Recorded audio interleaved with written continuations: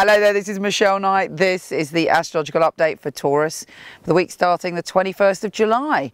Now, the week kicks off with a Venus and Pluto opposition, and it's suggesting to you that you don't talk yourself out of an adventure, or you don't allow yourself to overanalyze things. If there's an adventure on the table, perhaps it's time to go for it.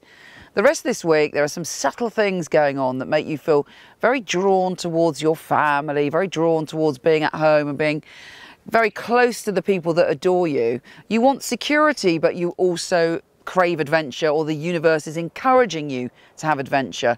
Try and find the balance between those two things.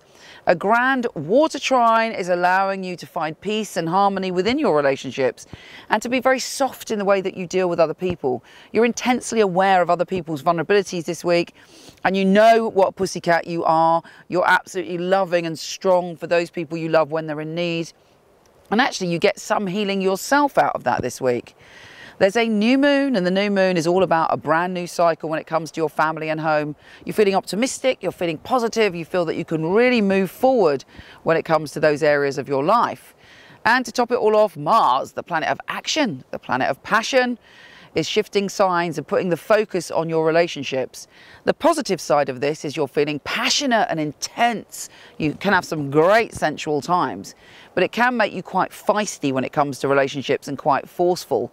Try and be aware of what you're feeling when it comes to relationships, and try and put your energy and your focus into love and gentleness and feeling a sense of security within yourself when it comes to love, and being able to share that by having your feet firmly on the ground and opening your sweet, sweet heart. Take care, and I'll speak to you soon.